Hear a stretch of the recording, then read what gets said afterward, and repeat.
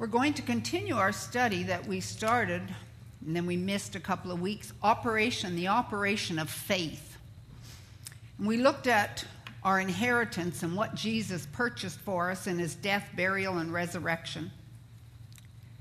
We saw in Ephesians that it's by grace through faith, and that not of ourselves, it's a gift of God, not of works, lest any man should boast. For we are his workmanship, created in Christ Jesus unto good works. Isn't that wonderful? We are his workmanship. Therefore, everyone who is a child of God, who's made Jesus Christ the Lord of their life, is his workmanship, and he doesn't do any sloppy work. So we're all created in the image of God. We have Jesus on the inside, and we're in Jesus. So what God's made is perfect. And God has given us all things richly to enjoy. We saw that in 2 Peter 1:3, and in Ephesians 1:3 we saw that he's blessed us with all spiritual blessings in heavenly places. We also saw in 2 Corinthians 1:20 that the promises are yea and amen in Jesus. So every promise was completed in Jesus. Jesus paid the price, so when we're in him, we have all the promises. We're not working for them. They've been given to us. Everybody say, I'm not working for it. Jesus worked for it. He paid the price for it. They are now mine because I'm in him and he's in me. This is so important because we get so involved in what we can do as far as getting something instead of what we do to release what we've already got. And there's a big difference, and we've been looking at that. We saw in Hebrews 13 that Jesus Christ is the same yesterday, today, and forever. Then we looked at faith. Faith. Operation of faith. What is faith? And we looked at that because sometimes faith is sort of one of those spiritually religious words that we know without faith it's impossible to please God, and faith calleth those things that be not as though they are. But what is faith? And going into Strong's Concordance and looking at all of the various meanings and going into the dictionary and Noah Webster's 1828 dictionary, they come up with conviction of a truth. Faith is conviction of the truth of anything. The belief in the New Testament of a conviction or belief respecting man's relationship to God. Are you convicted and are you persuaded and do you trust what the Word says about your relationship to God?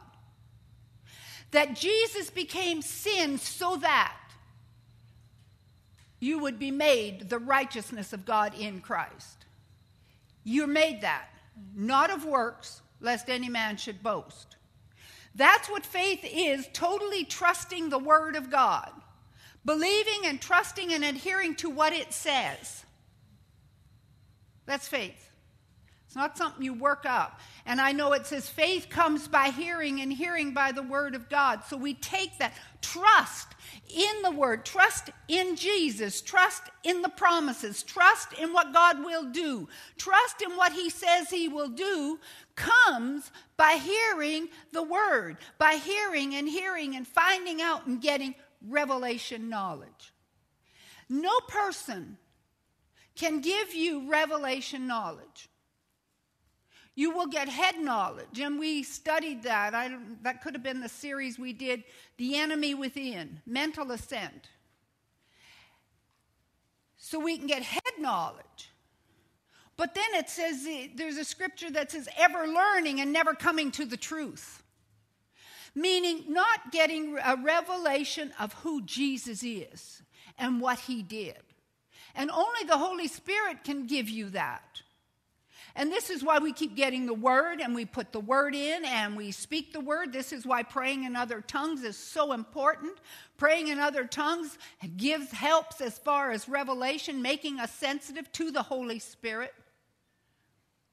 So that's what faith is. Faith, a strong and welcome conviction or belief that Jesus is the Messiah, through whom we obtain eternal salvation in the kingdom of God. Belief with the predominant idea of trust or confidence. So when you see faith, you can look, faith is the substance. Then my confidence, my assurance that Jesus is the Messiah, that he did what the word says he did, that Jesus Christ, the same yesterday, today, and forever, and he changes not. My confidence in that will now promote me to doing something else. It'll cause me to rely on him and trust him.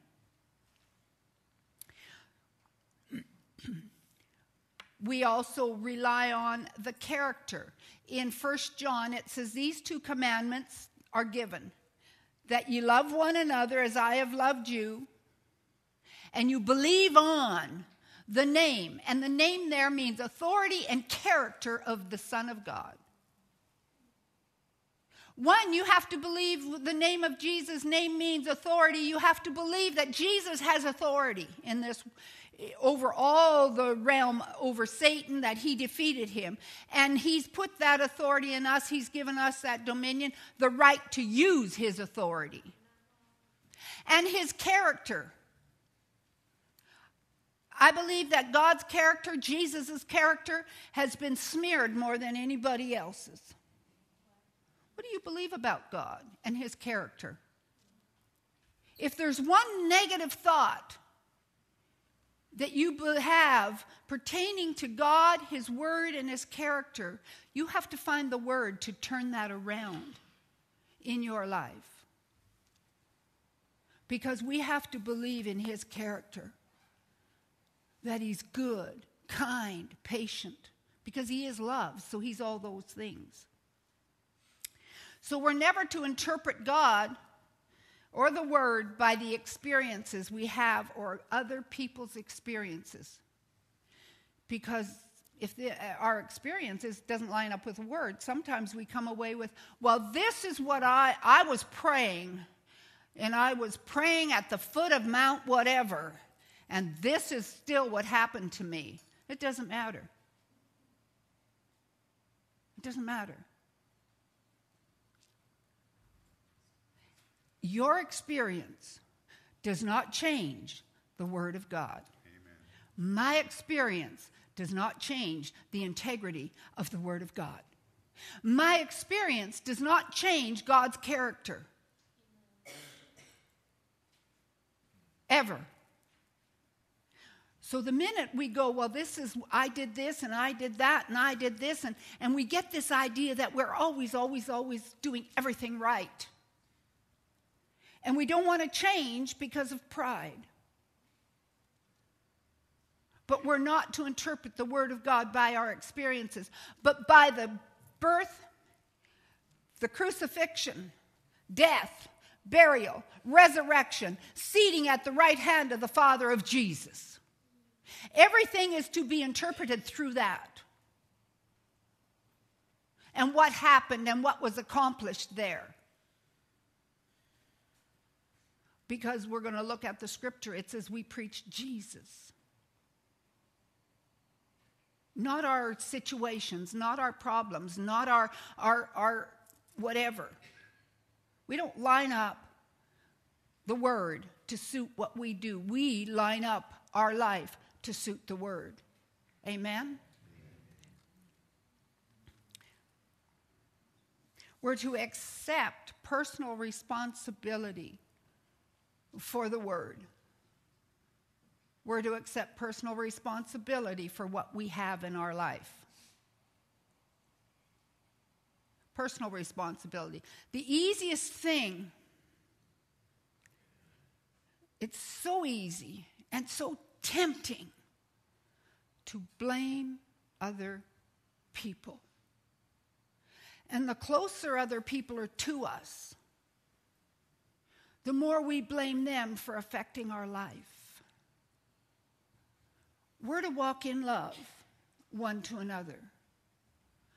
But nobody should cause us to compromise the word. God always has to be number one in our life. And just because something happens to me, I don't have control over their life. What I have control over is whether or not I'm going to let it affect me and whether or not I'm going to put up with it. Now, if there's pressure on you to compromise the word, you have to deal with that situation, and you might have to remove yourself from it.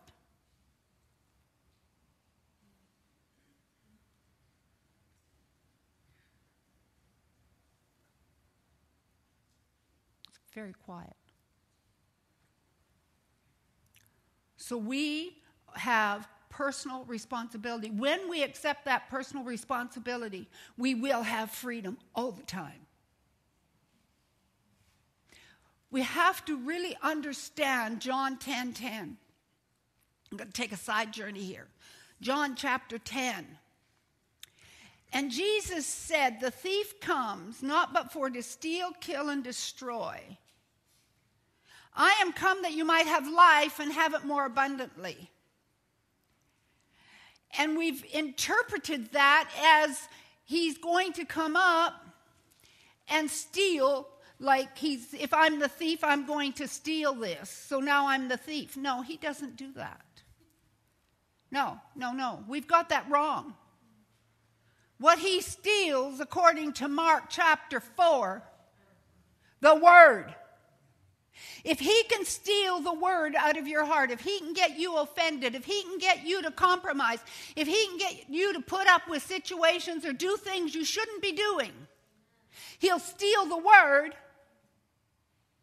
If he can steal the word, being offended will steal the word. The lust of other things, deceitfulness of riches, etc., will steal the word. If he can steal the word, now he can kill. What's he going to kill?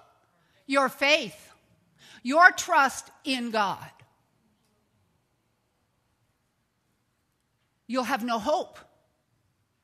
And hopelessness is fatal. It's fatal. So if he steals the word, he has now stolen your faith and your hope.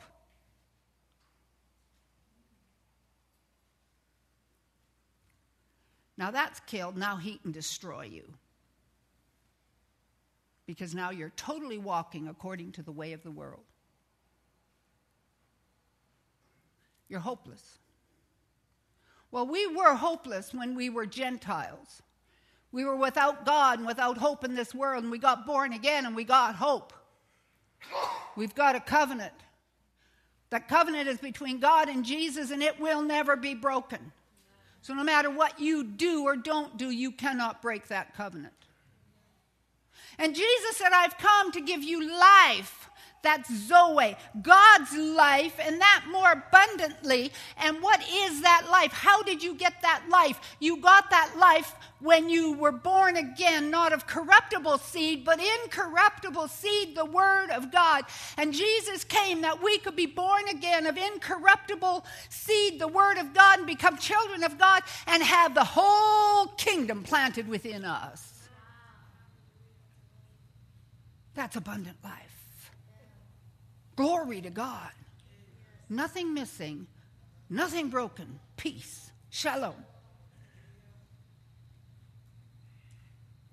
That's John 10:10. That's what the thief does. And Jesus came to do the opposite. Hallelujah. Glory to God. So your image of God is not if it's not based on the word, we looked at this, you have a false image of God. And if you have any image of God that doesn't line up with the word, it's idolatry.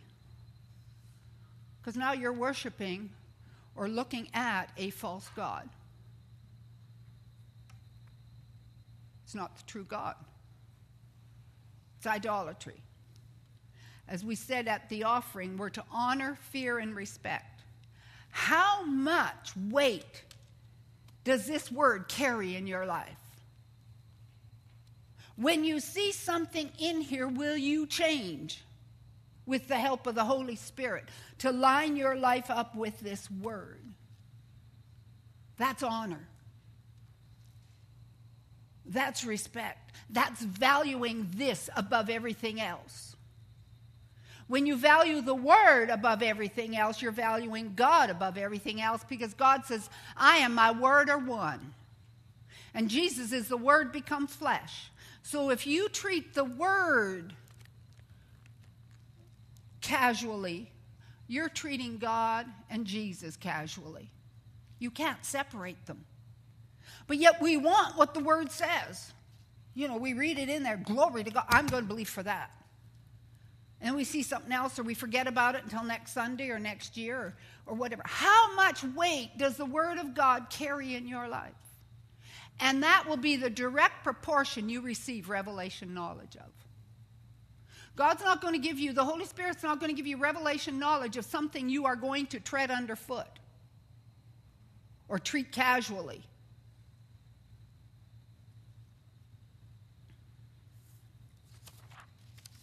So now let's go back to Philemon, which we're basing our study on. We looked at it before. We're going to look at it again. It's been a few weeks since we looked at it. So we'll look at Philemon, verse 6. Philemon 6. That the communication of your faith may become, or the communication of your trust, or your communication of your confidence, or your communication of your conviction that Jesus Christ is the Messiah, will become effectual by acknowledging of every good thing which is in you in Christ Jesus. To expand that, I've looked up those words in Strong's, and you can say that the communication, participation, contribution, fellowship of your faith, your trust, may become effectual. If you're trusting somebody, you want it to become effectual or works by divine energy. Your trust in God, your trust that Jesus is the Messiah, will work by divine energy. It'll be operative, powerful, activated. How? There's only one way to get the divine energy of the Word of God, of your trust in Him, is by acknowledging. When you acknowledge something, you say something. And so you're acknowledging. What do you acknowledge? Every good thing which is in you in Christ Jesus. Isn't that what you learned as believers about acknowledging? Speaking. Then the power goes forth. Isn't this what it says here? The divine energy. When you acknowledge everything good in you by Jesus Christ, it works by divine energy, God's power. It's released in your words by acknowledging every good thing that's in you in Christ Jesus. Now, what good things are in you in Christ Jesus? We just found that out, John 10:10, the abundant life. When you got born again not of corruptible seed, but incorruptible seed. The Word, the whole Word of God is put in your spirit. It's in here. 1 John, greater is He that's in me than he that's in the world. When you activate the greater one in you, and it's not just the Holy Spirit that's the greater one, the Word of God's greater. So what's in you? Healing, deliverance, prosperity. Every promise of God in Jesus. Jesus has the promises. He's in you. Every promise of God is in here now. It's in here. We as believers who are to live from the inside out. The world lives from the outside in. We live from the inside out. So we acknowledge what God has, past tense, already given us. Has He given us all the promises that Jesus purchased? Have they been given to us? Yes. Does 1 Peter 2:24 says, by his stripes we were past tense healed? Yes. Then has he given us healing? Yes. So is it already ours? Yes. So we have to activate what's already ours by speaking the word. I'm acknowledging what's already in me. That's how faith works. That's how trust works. I can speak, when I trust, when I have faith, when I trust, when I'm convicted that Jesus is the Messiah, that he paid the price for me, that the blessing is on me, the blessing is in me, and the blessing is health and healing and wholeness, I can confidently say, by the stripes of Jesus I am healed. And I am acknowledging that it's in me now, and I say, it's mine, I have it, and body, you line up. I've released divine energy. Isn't that what the word says? I've released divine energy. Remember, acknowledge every good thing. And when it becomes effectual, when I release it, it becomes effectual. It works by divine energy. It's God's power coming out of here, going through my body, putting it in line. Following. Hallelujah. Your faith, Philemon again, it says that the communication of your faith, communication, you're participating in something. You're fellowshipping with something. That conviction, that faith, that trust becomes effectual. It will work by divine energy when I speak it. Which is why it is so important. Like King David said, Lord, put a watch over my mouth, that I sin not against you, that I sin not against your word. Every time I speak what the devil says, I'm sinning against the word of God.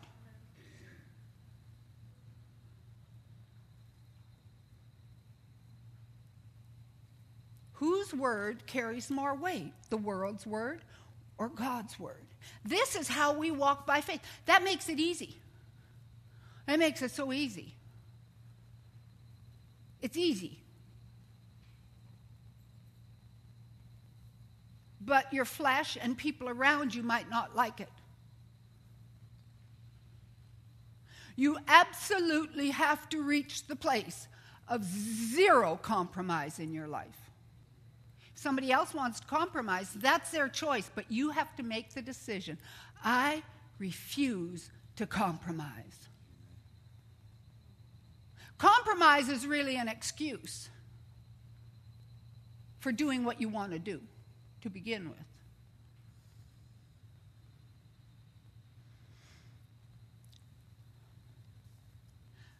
So experience it by activating, causing divine energy to your faith, to your trust, and you're looking at everything Jesus accomplished through his death, burial, and resurrection.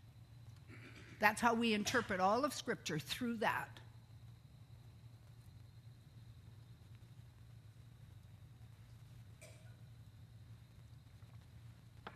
The transformation in our life comes when we're focused on the good in Jesus Christ, our inheritance. What Jesus obtained by his faith. His faith got it. My faith is my trust in him that he got it, and I believe him. Therefore I say. Paul said, same faith. We believe, therefore we say. Whatever you believe, you're going to say. Then we saw in 1 Corinthians chapter 2 that everything's been freely given. And then we looked at a number of scriptures showing that out of our belly flow rivers of living water. I believe that's the Holy Spirit, but it's also out of our belly flow rivers of living water. The Word of God's flowing out of our spirit, and it's alive, and it's active, and it's energized. Now, let's look at Hebrews chapter 11, verse 1, please. Hebrews 11:1. Hallelujah.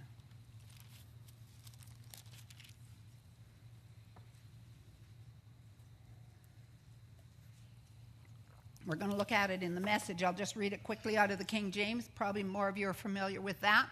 Now, faith is the substance of things hoped for, the evidence of things not seen.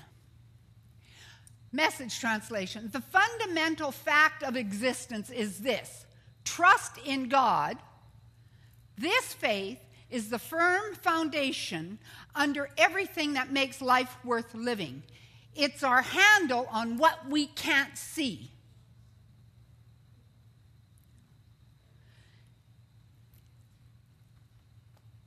Faith is a substance. Our conviction is the substance. Our trust is the substance of things hoped for.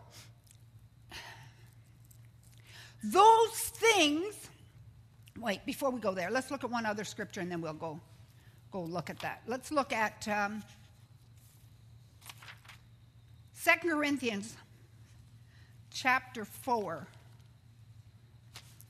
Let's look at 2 Corinthians, and then we'll swing back over to Hebrews. 2 Corinthians chapter 4.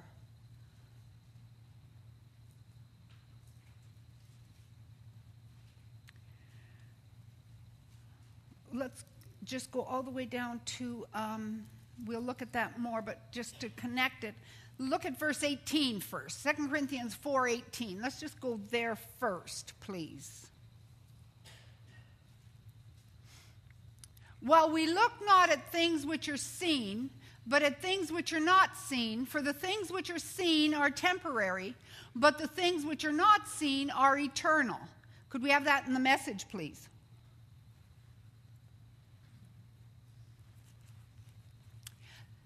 There's far more than meets the eye. The things we see now are here today, gone tomorrow. But the things we can't see will last forever. Now, look not at things which are seen, but at things which are not seen. The things, back to chapter 11 of Hebrews, faith is the substance of things hoped for, the evidence of things not seen. It's our handle on what we can't see. The things we can't see will last forever. Faith is the substance of things hoped for. What is this we're hoping for? We have turned it around into houses and cars and clothes. Now, we all need those things, so just stay with me before you check out. These things that it's talking about are the same things that we acknowledge in Philemon 6, every good thing that's in us. We don't necessarily see them, but our trust in God will bring these promises to pass. So my faith is on my speaking healing. My faith is that God's provided all my needs. My faith is the blessings on me and in me. That will bring about the things. But the things are really talking about the promises.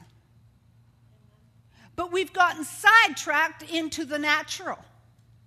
Yes, we need to believe God for a car, but we're not believing God for a car. We're believing that the blessing makes rich and adds no sorrow to it. The blessing has redeemed me from the curse of poverty. Therefore, I can get the other. But the things my faith and my trust is on is what Jesus purchased for me through his death, burial, and resurrection, and that is the blessing. Those are the things that we don't see, that we acknowledge because they're in us. Prosperity is already in us. The blessing is ours. The blessing makes rich. The blessing will get you your houses, your cars, and everything else. Are you following me? But we have short-circuited it all by believing for stuff. I've done it. I'm believing for a house. I'm believing for this. You know, I was believing for another house.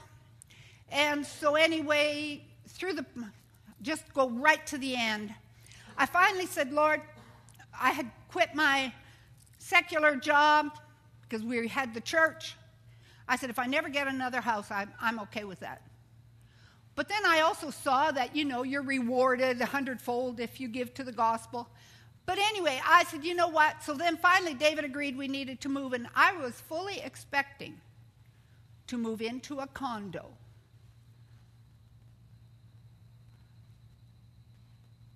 And condos are fine.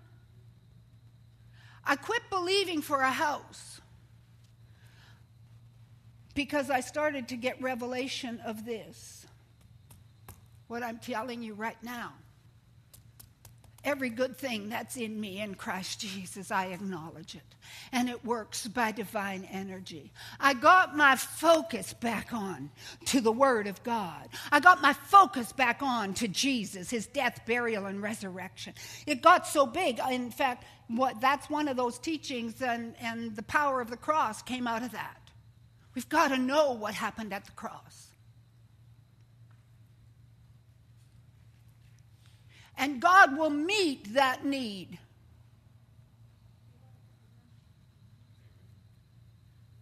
You see, he put his desire in my heart, but his desires are not my house. That's in my soul realm. His desire is for the gospel to go forth. He gives me the desires of my heart, but he puts that desire in me. My desire to be here, to minister here, for this word to go forth in the city of Edmonton was greater than anything in the natural. And he put that in me. You can't dream that up. And then I sought that and spoke that, and the other came about, because he would that we have everything good. He wants us to have all things good, all things richly to enjoy. He wants us to enjoy life. Abraham was rich, but Abraham sought the promise. When he went his own way, he ended up with an Ishmael. When we start thinking we can do it instead of depending on God, we'll have an Ishmael. And I know maybe none of you have ever figured you might be smarter than God, but we did. We thought we had, our motive was good. But we thought we could bring it to pass. Didn't work. We acknowledge every good thing that is in us in Christ Jesus. We acknowledge every good thing that is in us. Then we're releasing power. And our mind is off the things, and our mind is on Jesus. It's him we preach. Then people will see us, and we won't be struggling, and we won't be moaning and groaning, because we will be examples of Jesus. Amen. Please stand.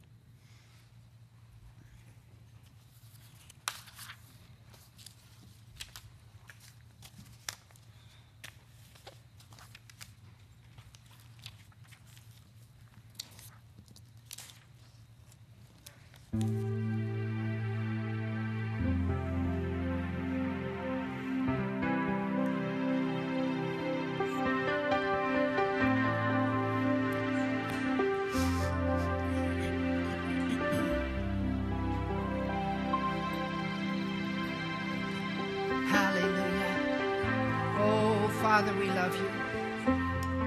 Oh, hallelujah. Glory, glory, glory, glory. Every good thing that's in us was put in there when we made Jesus Christ the Lord of our life.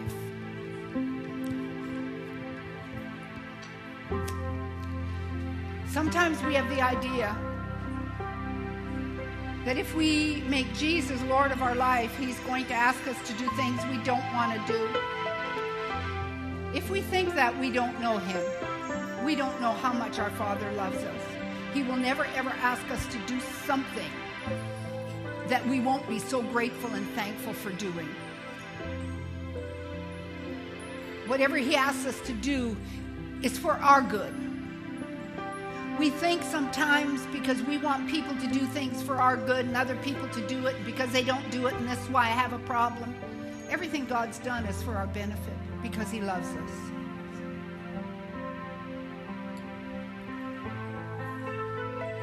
We're not talking religion. Religion causes people to be bound. In religion, you can never do enough, say enough, give enough to appease an angry God. God said, I'll never be angry with you again. He took all his anger out on Jesus. Every bit of anger we deserved as sinners, he put on Jesus. And Jesus paid the price for all of God's anger towards me. Hallelujah. We're talking about a relationship. Freedom. So if there's anyone here, when I've been talking about what's in you by the Word of God, that comes one way.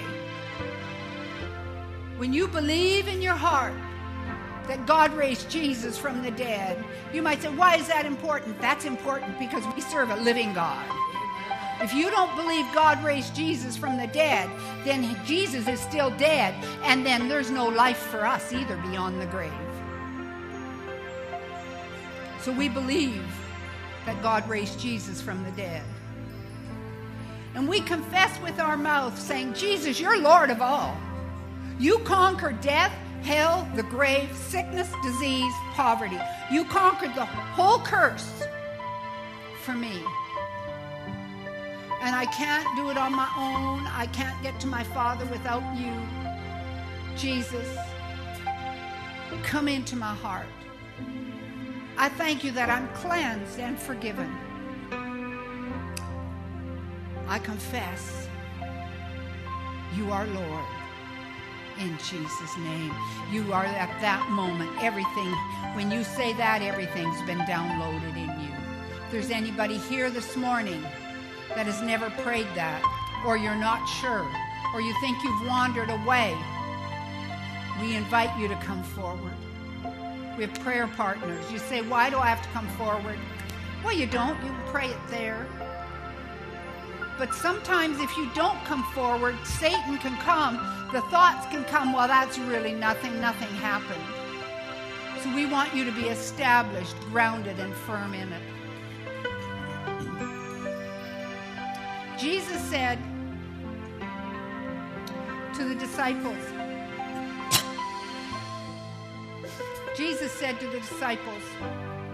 once they were born again, he says, hey guys, you got to stay in Jerusalem. Before you go out into that world, you need to stay here and you need to be filled with the Holy Spirit. And the Father won't send the Holy Spirit unless I go, so I'm going so the Holy Spirit can come, and it's better for you if he comes. And he's come. He's here. And Jesus wants us to be filled and endued with power from on high. Praying in other tongues, you're speaking God's words over any situation that you might not know how to pray. You're speaking his words. You're releasing the power of God into that situation. Praying in other tongues and reading the word and asking the Holy Spirit for revelation and praying in tongues. You will receive revelation knowledge 10, 20, 100 times quicker than if you don't. And some of you might have been filled with the Holy Spirit and maybe spoken tongues once or twice. It's something to do all the time. And I invite you to come forward. If there's anyone here this morning that wants us to agree with them in prayer for anything, we're here to serve you, to wait on you. So we invite you forward as well. Hallelujah. Glory, glory, glory, glory, glory. Thank you, Father. Carolyn.